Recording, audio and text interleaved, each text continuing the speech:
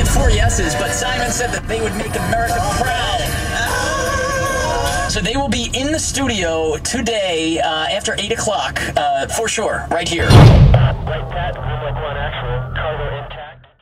Moving 1077, music that makes you move. It's Kevin Kennedy in the morning, and speaking of Paula Abdul, let's play this real quick.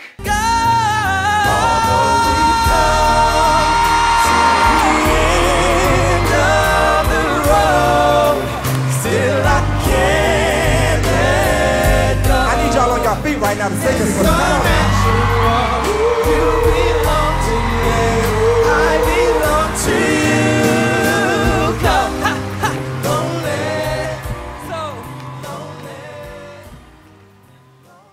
Can we get a drum roll, please? Thank you. Ladies and gentlemen, Hampton Roads, Allynn and Daijreous. Daijreous? Yes. Am I saying it right? You are. Are you serious? From 4Shore, everybody! And I'm learning things as we go. I was telling you guys off the air, I'm new to Hampton Roads, so I'm just going to break it down. Here's how it happened. I'm watching X Factor at home on my couch in my underwear. Okay. I see you guys. Is that mic working? Is it working? Testing, check. Here, use that one. I don't know what's going on here. Try that one. Testing. Oh, that's much better. So I'm watching X Factor. I see you guys come on and you're like, oh, we're from Virginia Beach. And I start freaking out. I come on the air the next morning, start talking about it, and next thing you know, you're here! Woo! This is our first live radio interview. Yeah, oh, okay, we have to pump that up big time. Your first live radio interview in Hampton Roads ever! Yes. Right here, remember this, Kennedy in the Morning, Moving 1077, had 4Shore on first. Nobody else has had them on. Thank you. So, oh my god, we have so much to talk about.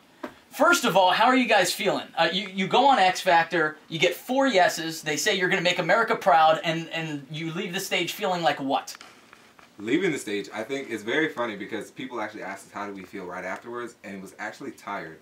Because it was such a big rush to get there. Like, we had 4 days to get to Seattle. And so convincing your parents for $1,000 was kind of difficult. Is that how it happened? You're like, exactly how it happened. Give us the money! Yeah. And so we actually hadn't seen each other in almost a year. So we got there. Brandon's in DC right now and Jesse's in Florida, but Brandon actually didn't get the memo to let's get to Seattle early on the day before so that we can practice. He decided let's get there like 6 at night. So we were up till like 3 or 4 in the morning practicing. And then had to go straight to the audition? Straight to the audition. So we were there all day long. And so by the time we actually auditioned, it was just like this big rush. And we're like, yes. And as soon as we walked off, we're like, whoa, boom. And it hit me. And it must have been like a dream, especially when you guys caught up on some sleep and whatever. You probably wake up going, did that really just happen? That's exactly what happened because I didn't even sleep because my flight was like 2 hours after we got back home.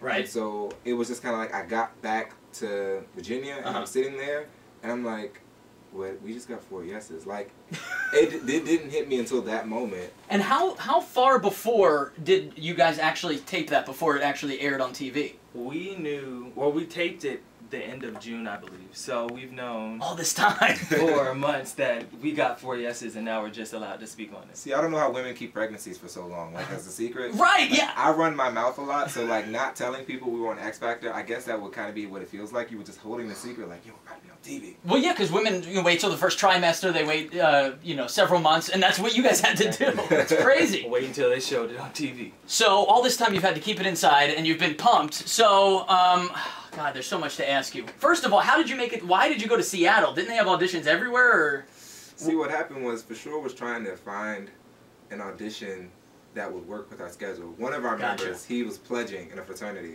He couldn't tell us he was pledging in a fraternity. Because that's all. Man, there's so many secrets surrounding this. Yeah. So we didn't know. That's why he kept saying, oh, I can't go on this, they can't. So we're actually mad at him, like, what are you doing? Like, we're trying to be a group and go out, so we're just like, what's going on? And so at the last minute, I heard about a Seattle audition, and I was like, guys, let's just do it. This is the date. This is the big And date. it was all meant to be. If you would have gone to another one, or if you wouldn't have timed out, who knows what would have happened. Exactly. So you get there, you get 4 yeses, and now here you are. I want to ask you about boot camp. When is that happening? You'll see that tomorrow. You're not allowed to say anything? So that's already happened. Yeah. It's already been. So Some parts are filmed and then some parts are live. So there is so much stuff here. Is there stuff you're not allowed to tell me? Yeah. Of course. Boot camp, we can't tell you. We just have to tell you to watch it. Boot camp was very, very, very intense. That's all I'll say. I want to ask you a little bit about that. I'll try to squeeze some out of you as much as I can. I want to ask you about the judges, and I want to ask you about some other stuff too. Let me play a song real quick, requested No Mercy, and more with 4Shore on their first live radio interview ever.